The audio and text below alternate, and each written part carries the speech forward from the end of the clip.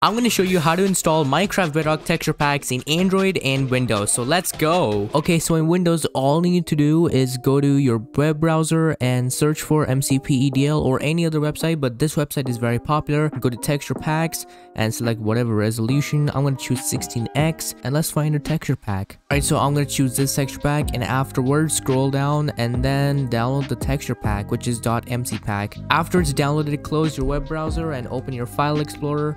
Go to downloads folder and double click on this texture pack, and what it will do, it will send you to Minecraft and wait for it.